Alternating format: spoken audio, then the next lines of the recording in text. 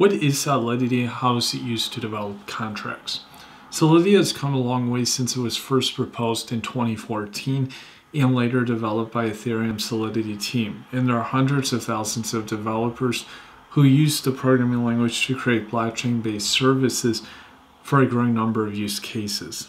And I'm going to briefly explain how it is used in the Ethereum ecosystem and the inner workings of the blockchain-based programming language. Okay, so what is it? What is Solidity? Solidity is an object-oriented, high-level programming code language used to create smart contracts that automate transactions on the blockchain. After being proposed in 2014, the language was developed by contributors to the Ethereum project. The language is primarily used to create smart contracts on the Ethereum blockchain and create smart contracts on other blockchains. Solidity is similar to one of the most common programming languages, JavaScript.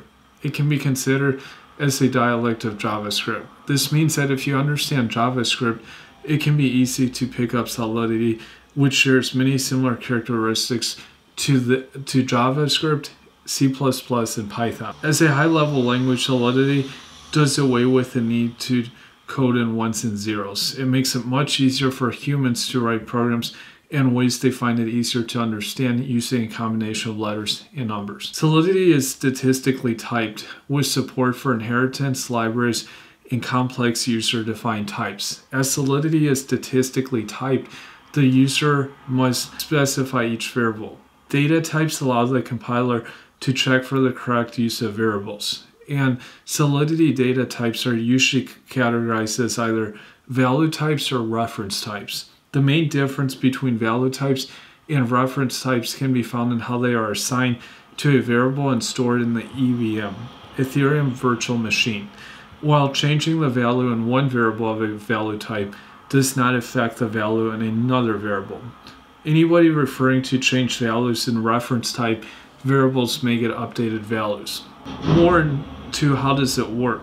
The beauty of the Ethereum ecosystem is that so many different cryptocurrencies and decentralized applications can use it. Smart contracts make it possible for unique technologies to be made on Ethereum for all kinds of businesses and organizations. Every year, the world spends billions of dollars on blockchain solutions.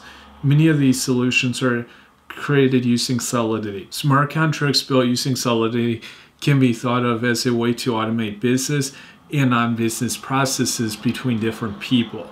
This ensures that people making transactions on the blockchain do not have to worry about risks such as fraud or not being able to use the same currency. One of the key components that makes the execution of Solidity code possible is the EVM. And this EVM is described as a virtual computer on the blockchain which turns people's ideals into code that will run applications on the Bitcoin. And under the hood, Solidity creates machine-level code that is executed on the EVM. A compiler is used to break down high-level human-readable code, which it turns into instructions that the processor reads. Different platforms provide free Solidity compilation, including the Remix online compiler and a download command-line compiler on a PC. EVM smart contracts have some limitations which need to be addressed also. One of the most significant of these is the limited access to useful library functions for parsing JSON structures or floating point arithmetic. Private and public functions. Public functions are similar to APIs that anyone in the world may access. Anybody can call them in their code. Public functions are designed in many cases for shared processes on a platform that all users utilize. For example, a public function could be made to allow all users of a platform to check their account balance. One of the most common ways of exploiting smart contracts is through public functions. While smart contracts can be easy to write with Solidity, it is often very difficult to write them securely. For example, if the withdrawal function in a smart contract is not secure, an attacker can manipulate the vulnerable function to drain an account of funds. An attacker could call on a withdrawal function to send money to a different account using a loop that repeatedly repeats the withdrawal function. Private functions are only callable from inside the contracts. They contain instructions that can only be executed after being called on by other functions in a chain. This makes it harder for the code to be manipulated by malicious actors. Now let's discuss the immutability of Solidity. It is impossible to change the code of a smart contract after it has been written and compiled. This means that every line of code has to be work as intended, or else there could be serious risk of the code being exploited.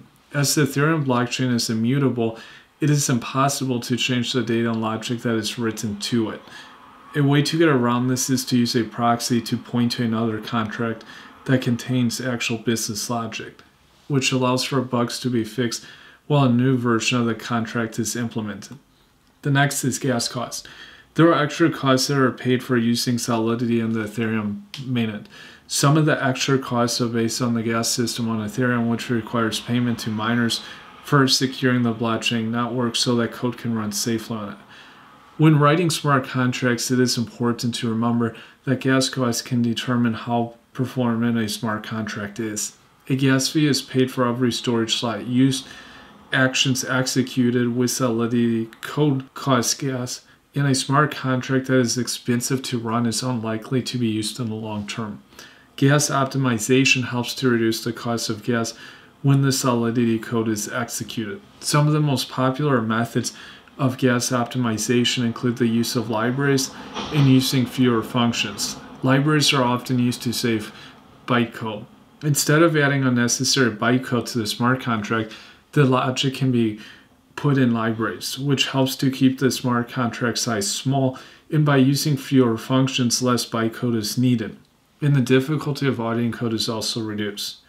Now, how can Solidity be used in Ethereum? Solidity is used to create smart contracts for fungible tokens and non-fungible tokens. Different standards are used to build non-fungible tokens and fungible tokens in the Ethereum ecosystem. These allow for different types of use cases to be created for people who use the blockchain. Solidity enables people to use tokens and non-fungible tokens on Ethereum.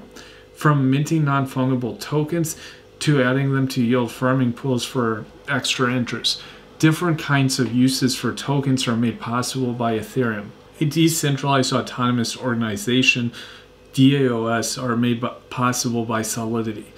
A DAO, which is a new type of online organizational structure, is primarily written in Solidity.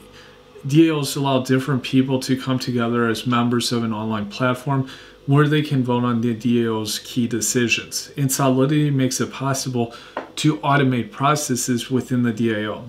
Examples of process automation DAOs include making votes for key decisions and the allocation of reputation to DAO members for their contribution to the group, and defining standards for blockchain.